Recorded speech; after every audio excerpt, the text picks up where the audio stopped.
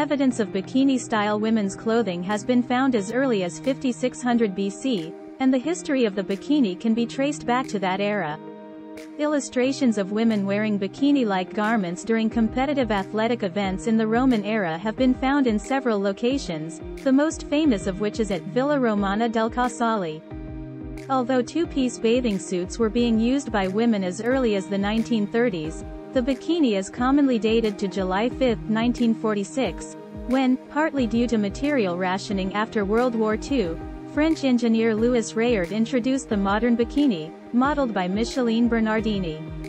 Réard named his design for the Bikini Atoll, where the first post-war tests of the atomic bomb were taking place.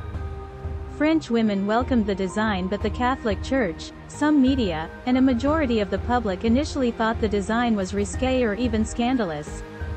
Contestants in the first Miss World beauty pageant wore them in 1951, but the bikini was then banned from the competition.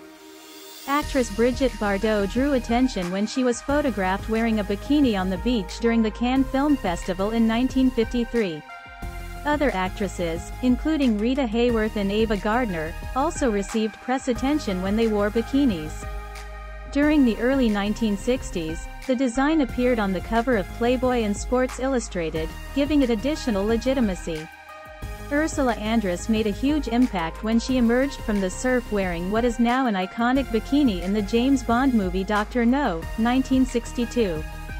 The deerskin bikini worn by Raquel Welch in the film 1 Million Years BC, 1966, turned her into an international sex symbol and was described as a definitive look of the 1960s. The bikini gradually grew to gain wide acceptance in Western society. According to French fashion historian Olivier Sillard, the bikini is perhaps the most popular type of female beachwear around the globe because of the power of women, and not the power of fashion. As he explains, the emancipation of swimwear has always been linked to the emancipation of women.